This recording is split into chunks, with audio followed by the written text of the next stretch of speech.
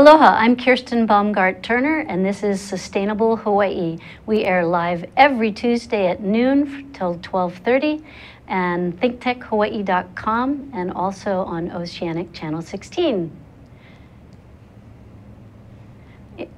The International Union for the Conservation of Nature's World Conservation Congress culminated at the Honolulu Convention Center on Saturday with the presentation of the Hawaii Commitments.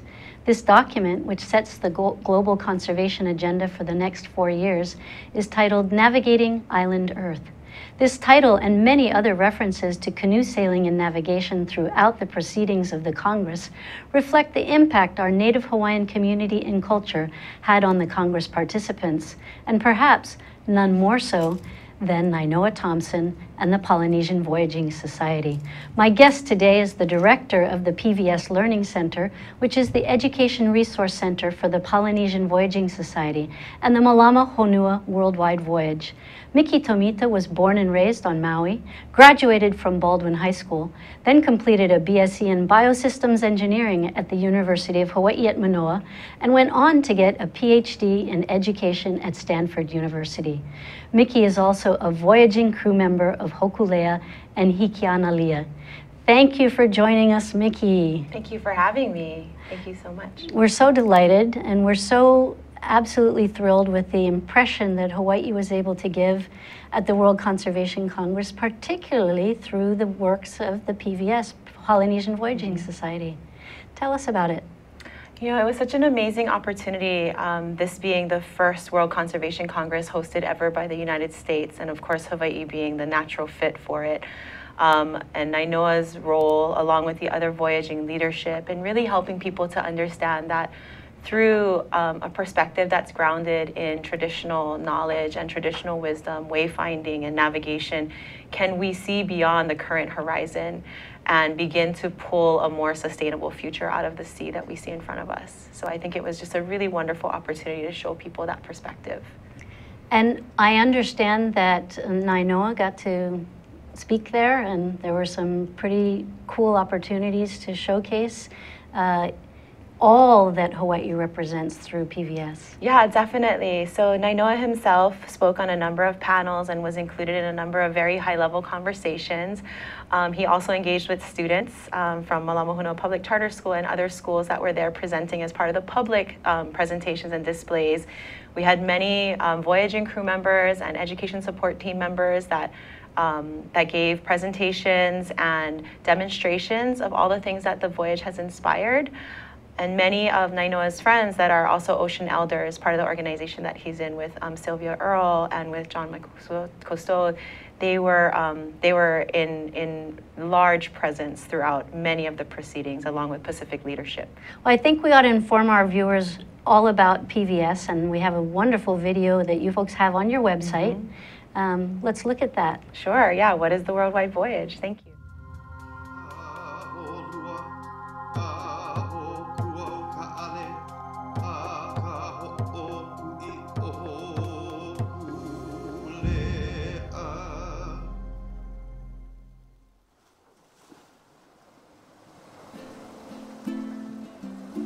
Seven 7,000 years ago, the first really oceanic people came out of China, and came out of Taiwan. Then you get to Polynesia, this oceanic country bounded by Hawaii in the north and New Zealand in the southwest, and Rapa Nui in the east. 10 million square miles, bigger than Russia. And it was discovered by these extraordinary people. They were really the astronauts of our ancestors. They were the greatest explorers on the face of the earth. Unaided by modern instruments, these extraordinary explorers discovered and settled every livable landmass in the Pacific, relying solely on a complex understanding of the stars, the winds, the waves, and other cues from nature. Guided by this traditional wisdom and perspective, Hawaiians mastered the science of living sustainably on islands. Western expansion, however, brought not only new ways of seafaring, but a shift in perspective on how to interact with the natural environment. Eventually, traditional practices and worldviews were nearly forgotten. But a group of determined individuals got together in the 1970s to resurrect indigenous wisdom by building a traditional canoe and sailing it in the way of the ancestors. Hōkūleʻa's first voyage to Tahiti reawakened a cultural pride, identity, and an intimate connection to place.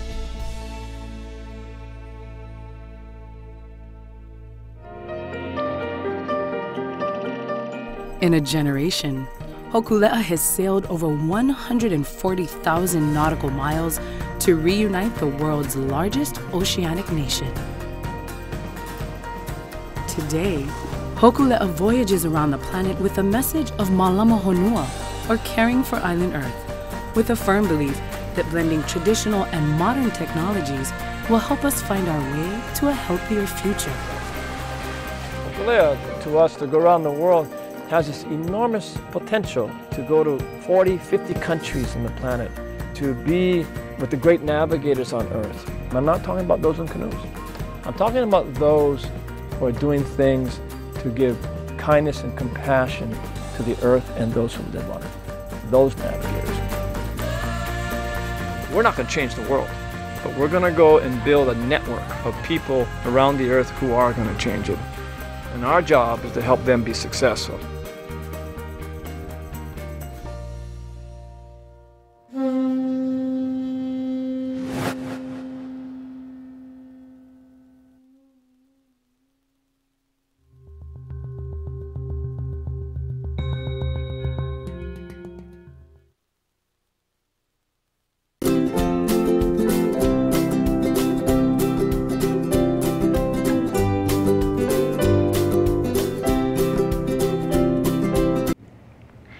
So the Malama Honua is really about building a network.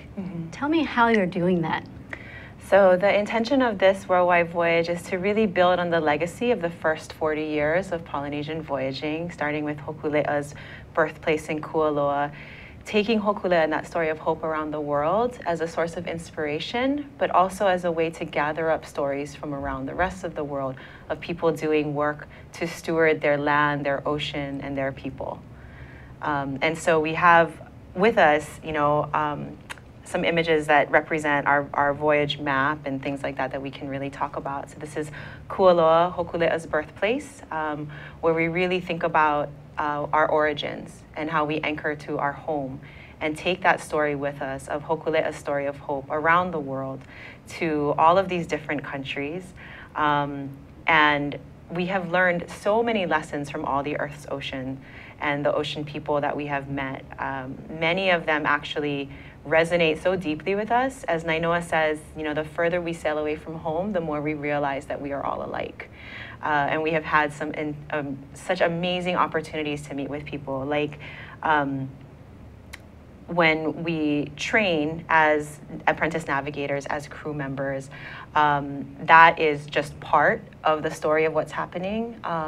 Hōkūleʻa sailing around the world is to help us to ensure that the art and the science of wayfinding is never lost again. But it is also to share that traditional knowledge and ancient knowledge can be made new again in contemporary settings.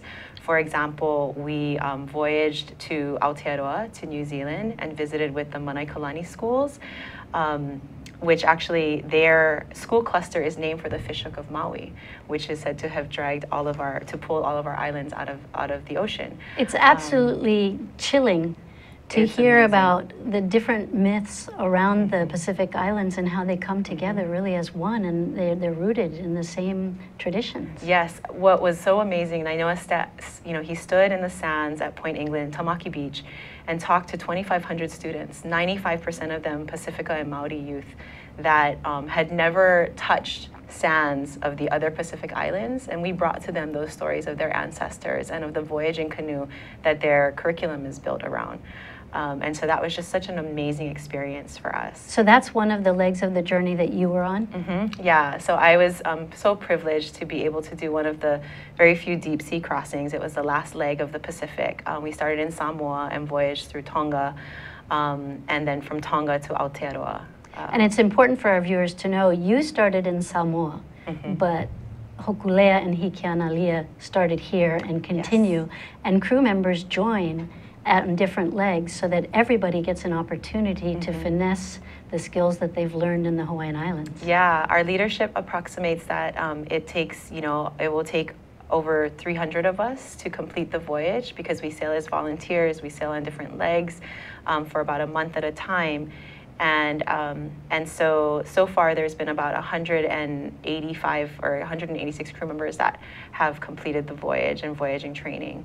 And I understand Hikianalia has more high-tech ecosystem, environmentally oriented technology that's able to gather data as well as to be used for education. Yeah. Tell me how the educational outreach happens for Hawaii kids to experience this, but also for the host communities. Yeah, so for both of the voyaging canoes, we actually, we really try to envision what traditional voyaging and navigation looks like in contemporary society, to think about studying the Earth's ocean, and to help raise awareness that cutting-edge technology can happen on this very ancient platform. Hikianalia, as you mentioned, is a different canoe. She's built differently. She does have motors as opposed to Hōkūleʻa, which is all sail-powered. But Hikianalia's footprint, her footprint is zero, because she's solar-powered and she has electric motors that run off of the solar panels. And she also has slightly more technology in terms of some of the water quality instruments that we have on board. Both canoes support fish DNA research and also support marine debris and plankton trawls. And so as kids in Hawaii tune in, they can do that live through the web, as well as, the website is absolutely replete with opportunities for teachers to use materials around the navigating voyage. Yeah, so we have on hōkūleʻa.com, we have regular postings. We do have Google Hangouts and other video calls that we create classroom, canoe to classroom connections is what we call the program. And we have crew members that answer questions that come directly from students. Some of them are live, some of them are staggered through email, and then they do a video recording and stream that back to us. And a lot of this is also recorded on OEV, because Na'alehu Anthony, the founder of OEV, is also a captain of the PVS. And also, now which canoe did he start on? Na'alehu has been sailing Hōkūleʻa since he was in college, and so it's been about 20 years that he's been her storyteller. So how do you arrange the live classroom events? So what our team does is we work with the technicians that are sailing on the canoes. We have satellites that we've installed on both canoes so that they can actually stream live to the classrooms. And then they work with our education team to connect via Google Hangout. We moderate for the class, or they might do a direct call via Skype or FaceTime. So teachers can connect with you to set this up? Yes, definitely. And it's for all ages, right? K through 12? Yeah, we match them. We ask them usually if they have specific questions, and then we try to identify one of the 14 to 16 crew members currently on the leg that's best able to answer those questions. Well, when we come back from the break, I want to hear about some of the stops in Africa and I think Australia, and you have a few other visuals. So we'll be right back with Sustainable Hawaii and the Polynesian Voyaging Society. Aloha, I'm Carl Campagna, host of ThinkTech Hawaii's Movers, Shakers, and Reformers. I hope you join us over the next several weeks as we take a deep dive into biofuels in Hawaii and explore the alternative fuels supply chain necessary for the local and global transition towards transportation fuel sustainability. Join us as we have good conversations with our farmers, our producers, our conversion technologies, our investors, and our legislators as we try to achieve our transportation sustainability goals. See you soon. Hi, I'm Crystal. Welcome to ThinkTech. My show, Quack Talk, normally airs at 10 o'clock on Tuesdays, but it's going to change to 11 o'clock. So don't miss it. It's an hour later. You can sleep in a little longer. Come with me and engage in some sensitive, provocative discussions on everything. It's all good, all right? Women's issues, things that people don't dare talk about. We want it on the table. So join me. Looking to energize your Friday afternoon? Tune in to Stan the Energy Man at 12 noon. Aloha Friday, here on ThinkTech Hawaii. Hi, we're back with Sustainable Hawaii and Miki Tomita from the Polynesian Voyaging Society. She's telling us all about the learning legs as well as the host communities that the voyage has visited so far, and you were one of the crew members. Yeah, I was really blessed to be a part of the visit to Point England, Manaikalani, and Aotearoa we were talking about earlier, and also you know, many of our crew members were able to engage in Australia through the Reef Guardian school system. Just an amazing network of schools, almost 300 of them, that have all dedicated themselves in some way to protect the Great Barrier Reef, one of our greatest natural resources. That's phenomenal. Have you heard of this anywhere else in the world? Actually, it was really interesting. After we met with them, Jenna Ishii and I, we both run the education program for PVS. We traveled and met with NOAA representatives on the West Coast, and they have an Ocean Guardian program that was adopted by the Carmel School District that is inspired by the Reef Guardian schools. And so we're going to try and connect with that school and see how they've worked through the U.S. content standards so that Hawaii schools can also be a part of that. That's terrific. Yeah. Who might be some of your partners? And that would be that the Department of Education or charter schools? Or Yeah, so we've actually had some interest that was expressed from charter schools, from independent schools, from some of the Department of Education schools. All of them, you know, we've worked with a network of schools here, 900 educators around the world and 200 schools here that are all following the voyage and really want to be involved in some way, and this is one opportunity that they might have. And some of the other places that we've been to, you know, it wasn't just about learning from students, it was also about being able to visit with people like Archbishop Desmond Tutu and the kinds of work that he's done in South Africa around the Tutu Legacy Foundation and the Tutu desks. So in South Africa, one of the challenges that they face is that the schools don't have writing surfaces for kids, and so they actually, their development of their writing skills and their academic achievement becomes much lower. And what Archbishop Tutu has founded is a program to bring desks, portable desks to schools. So we had a very wonderful, we had a very wonderful presentation and an exchange of music and culture with some of the township schools in South Africa, and we presented to them Malama Honua inspired Tutu desks with the Tutu Foundation there. It's just amazing. Another chilling. I think I'm going to have chicken skin during this whole show. That's delightful. And so what is the follow-up after you leave? Great. So one of the really interesting things that we are hoping to do is when we come home in June 2017 is to invite all of these amazing partners to tell us their story of what they've been inspired to do or how we've inspired them, and for us to tell them how they've inspired us, and also hopefully to invite some of them to join us here when Hōkūleʻa and Hikianalia return to Hawaii in June 2017. Well, we shouldn't leave out the United States port where you had a phenomenal impact, and that is, I'm sure, a school district that's going to stay in close touch. Tell us about the New York visit. New York was incredible, and our host there was the New York Harbor School and the Billion Oyster Project.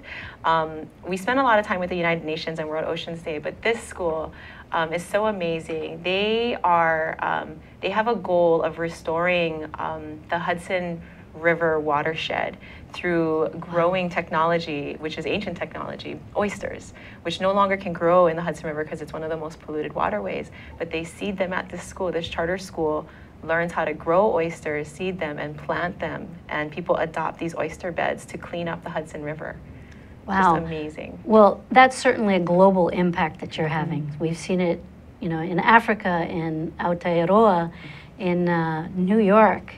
Tell us a little more about how your global impact was demonstrated at the World Conservation Congress and the different declarations of different nationalities. So one of the things that we've been able to do, you know, Nainoa is such a compelling speaker and such an activist and a voice for the oceans, but he really stands on the shoulders and the work that have been done by other Pacific leaders. And so at World Oceans Day and at the Conservation Congress, we were joined by people that represented ocean voices like Tommy Ramingasau and other representatives from across the Pacific that have really taken a stand to talk about the health of our waters and our people. So this actually preceded the World Conservation Congress. Yeah, and many of these people were there. Okay. So that was at the United Nations. Right. So what we did was we had a really wonderful engagement with Secretary General Ban Ki-moon, who actually came aboard Hōkūleʻa in Samoa and gave us a message in the bottle to protect the oceans, and asked us to bring back to him messages from other ocean people so that he could share that. And so we delivered unto the United Nations a series of declarations that came from other countries, other oceans, from children around the world, from our own State Department, from our own communities here, promises to Pai'aina, promises to children that are originating here in Hawaii and really are the driving force behind the voyage locally. That must have been one of the most exciting high points of the entire voyage. What's ahead that could top that? Oh goodness. Well, you know, we just, riding in the wake of World Oceans Day, we come here to the World Conservation Congress, where all of a sudden, you know, World Oceans Day was an amazing stage at the United Nations, but to have all of those people convening here in Hawaii and to really have them be a part of Nainoa welcoming them on the beach, to our waters, to our sand, where his ancestors have stood and talked about what it means to steward, to Malama, our Honua, or our earth, was just an incredible experience. And I think that the momentum keeps growing. He's going to be speaking at our Oceans Conference with Secretary Kerry in a couple of days. And, you know, I think What conference? Can you give us a little more detail so people might watch for that? So we're going to be at the Our Oceans Conference, which is in Washington, D.C., but there is a live stream that of part of the speeches, and I think we're going to be posting that on Hōkūleʻa.com, so we can find the information there. And it's just going to be a really exciting experience for all of those that are so blessed to speak there. And at the World Conservation Congress, not only did you folks, the PVS, receive so many of the delegations, but you saw them out at the end with the Hawaii commitments and the 30 by 30 commitments. Tell us about what that was like, and particularly the details. Yeah, we had some really exciting moments around IUCN World Conservation Congress with the expansion of Papahanaumokuakea that President Obama, you know, that he announced, with Governor Ige and his Hawaii commitments. These were all sort of part of the building momentum that has happened in the wake of our Promise to Pai'aina, which is a group of local and global organizations that are dedicated to protecting our oceans and ocean commitments. We hosted many events through the Promise to Pai'aina, which was through the Pacific Pavilion, and we also hosted some in partnership with our Promise to Children, which is our education network. And so these were really an opportunity for both local and global partners to showcase their work and their promises to steward the ocean and to protect it. And this is the Hawaii's 30 by 30 oceans target. Mm-hmm. So Governor Ige made his announcement, and he really, you know, everything was inspired by the voyage for Island Earth and protecting our resources. And the Promise to Pai'aina target is next, I believe. Mm-hmm. So our Promise to Pai'aina group, which is made up of KUA and NOAA and all of these different organizations that work here and work globally, we're really thinking about how the voyaging canoe helps to set a new mindset for what we need in terms of a more sustainable future, for managing our resources, for treating each other like family, and for stewarding our planet and our canoes into a better future. And tell me a little bit about the very student-focused centered design challenge, and I think some of the design charrettes. Yeah, so one of the things we were so blessed to host was that we had parallel activities that Polynesian Voyaging Society was able to support, and that was, we had a Star Compass activity teaching students about learning from the natural world and how you can never be lost if you can find yourself and find your directions and know which direction you're pointing in. There's so many wonderful analogies to use from this. And it was so great. There was nothing more inspiring to see everyone at the Congress pick this up and start to use it in their own declarations and debates even. Yeah, I think, you know, that mindset, this photograph, I love this photograph so much coming up. This is Nainoa doing one of his opportunities of 6,000 data points, he says, he gathers in a day. He says a navigator actually has to study the natural world so intensely that they take 6,000 observations a day. Imagine if we all took 6,000 observations a day to tell us if we were sailing our communities, our world, our lives in the right direction. Like, our entire world would change. And that's kind of what the mindset of the navigator and voyaging is, and it's meant to be metaphoric for our lives. Is, are we paying attention? Do we know what course we're steering on? Are we engaging those around us in a team effort? Are we all pointing our canoe in the same direction? And so that's really what we see as echoing through things like World Oceans Day at the UN and the Conservation Congress here. So what happens when the voyage is over? Everybody's come home. The thrill and the chilling moments end, or what's going to be the chicken skin event? You know, that's a really great question. And one of the things that we hope for is, and I know in our leadership has said, you know, it's their vision, their dream, that we have taken Hōkūleʻa out across the world's oceans to meet the world's people, to bring back 1,000 stories of what people are doing to steward our cultures and our communities, to celebrate ancient wisdom and new technologies. And the hope is that that launches 10,000 individual voyages. And so when we see Hōkūleʻa returning home to Kualoa, what we'll find, we hope, is a new mindset, and that people have embraced what is actually an old mindset, a traditional subsistence, very much in tune with nature, and a love for our aina, and a desire to Malama Honua when we return.